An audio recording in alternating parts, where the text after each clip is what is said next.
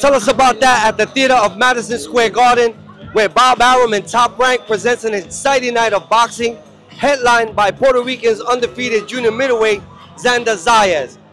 Tonight, on the undercard, we have New York City's own NYPD and undefeated middleweight, Nisa Sweet Destruction La Madrina Rodriguez. So tonight, 2 wins, 2 times at the Garden, 2-0 as a middleweight. Tell us about that.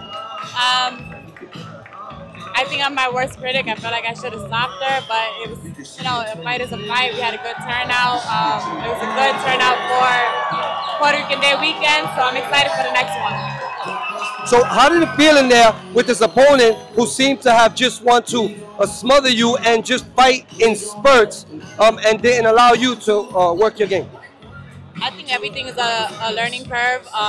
Now I just got to go back to the lab and work on that. This is one of the things that I know is going to happen, especially when you're a big puncher. They're going to hold on. So it's my job to work out of that. I went to the gym. I watched you work out. I watched you work on that jab. I watched you work on the distance. What did your corner tell you when you went back there and you didn't do that? Don't be nice. So, it comes with being a professional, but you know what? I have to start getting a little gritty.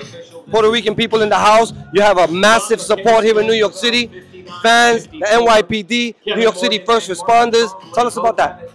It's a beautiful thing. Everybody, all my brothers and sisters right here, and all my Puerto Rican people. So it was great. And then a lot of people on the card, Ocasio, Shushu, Xander. These are all kids I saw coming up. So it's a beautiful thing to share that from the amateurs now into the pros. Yesterday, we saw you at the New York City First Responders Fight for the Future, working in the corner. Share with us your part of that.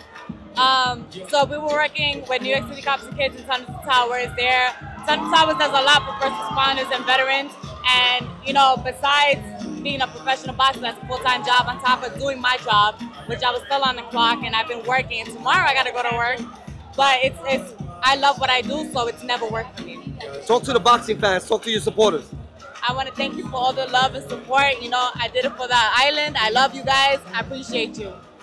Thank you for your time. Great work.